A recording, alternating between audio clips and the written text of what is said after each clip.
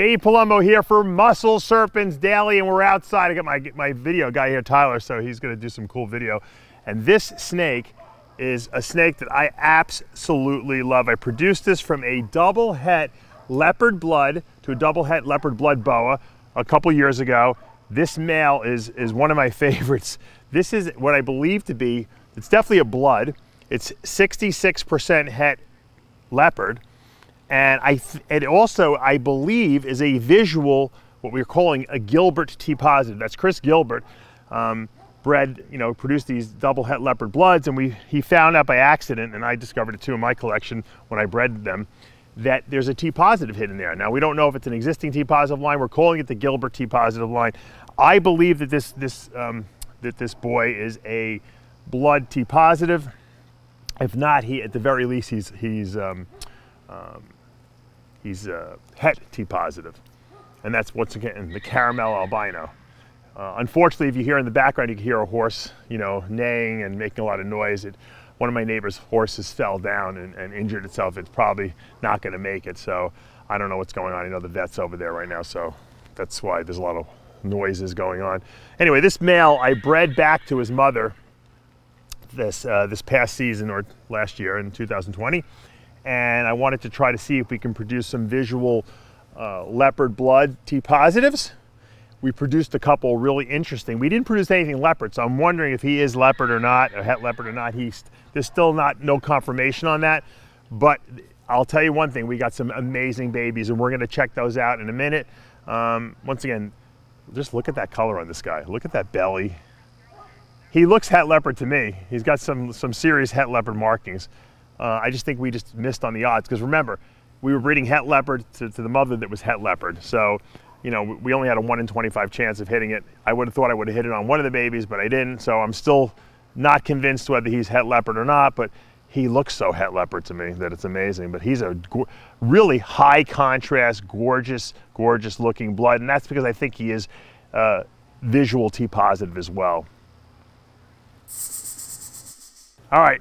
I have two snakes here. This is one of the babies from that litter. This is a blood that is 66% het Gilbert T positive, I believe. It's also a possible het leopard. It does have bow tie saddle, so that's a possibility. It's also very light, so I'm almost thinking that it might be visual T positive. It's hard to tell. It's got a but it looks very bloodish to me. But it could be T positive as well. It's 66% het. I got a little bite from him before. Really nice. Now here, if you look in contrast, I brought this other snake out here too. This is another litter mate, and this is a Gilbert T positive. This is no blood in here. There's no leopard in here. This is just pure T positive. You can see how creamy colored this is. This is caramel albino, and I'm going to put him down here in the grass. Let's see if we can get down here so we can get them in nature. You can see how well they blend in. Especially the blood. Now, so this would be blood, 66% het Gilbert T positive, possible het leopard. This is absolutely visual Gilbert T positive. 100%, definitely 100% het blood. You can see all this saddle craziness. And the question is it het leopard too? I don't know. Doesn't look it to me, but it has this, you see this two tones on its sides? That usually can mean het leopard. So there's hope. Once again, two gorgeous, gorgeous snakes. This one's a little frisky, I'll tell you that much. I love this Gilbert T positive. It's a really, really nice caramel albino. I've produced a female in that first litter I produced, and that's how I knew that it was in there. And I held her back. She'll be hopefully breeding maybe next season. But really two nice snakes. Now I'm gonna get some other ones from this litter to show you where we can go from here. So. All right, now here is a blood that's absolutely also a visual caramel albino or T positive, or Gilbert T positive as we're calling it. You can see how light this one is compared to this other blood here. Look at the three distinctions between these three snakes. Blood, het T positive, blood, T positive. This is a blood, what I think to be het T positive, and then this is a visual T positive. So you can see how dark the blood is here. Look how light this blood is here. And then this one is obviously just pure T positive with no blood in it. 100% het blood. Ouch. and these guys are frisky. These little dwarf boas are definitely, they will go after you, although they're defensive when they're younger. I find when they get older, they really calm down a lot. Once again, they've never been taken outside, but you can see, look at the different color shade differences. And once again, they're all possible het leopards, so that we have to take that into account. I see bow tie saddles here, I see bow tie saddles here, so that could have a lot of influence over the coloration, but I think I got these two right. This is blood T positive, blood, okay, and then visual T positive, and if obviously it's 66% het blood and possible het leopard. These guys are getting me good. I'm gonna have a couple little marks on my fingers.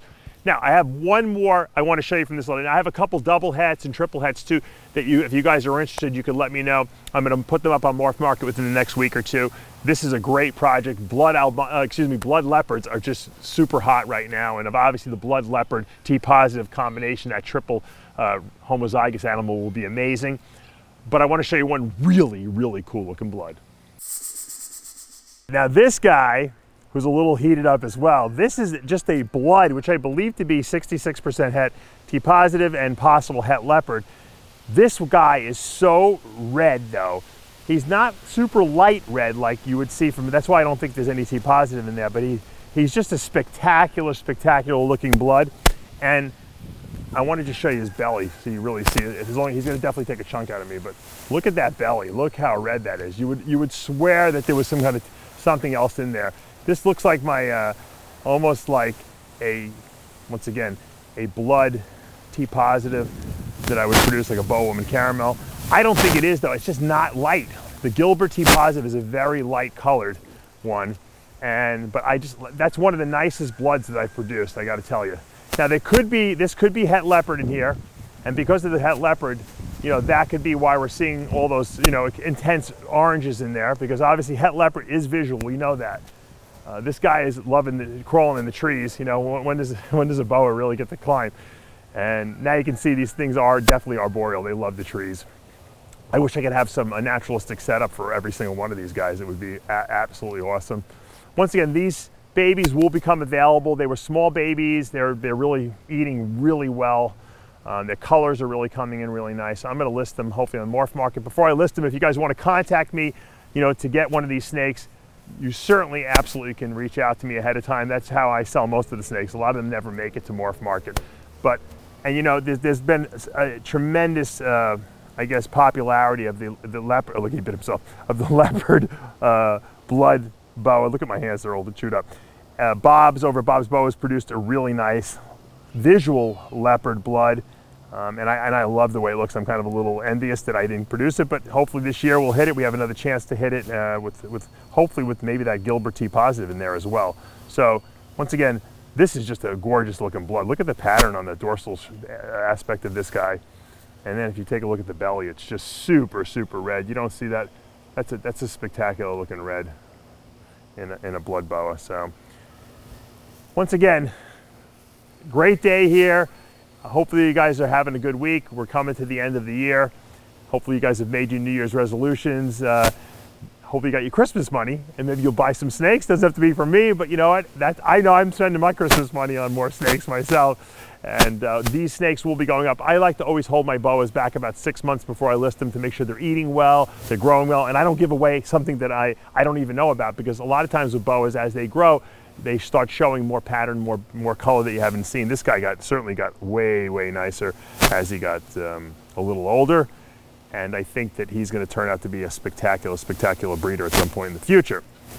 All right, if you want to get involved in the blood T positive leopard project, hit me up. You guys know what to do. Hit that subscribe button, turn on your notifications, hit the like button, and we'll see you back tomorrow morning.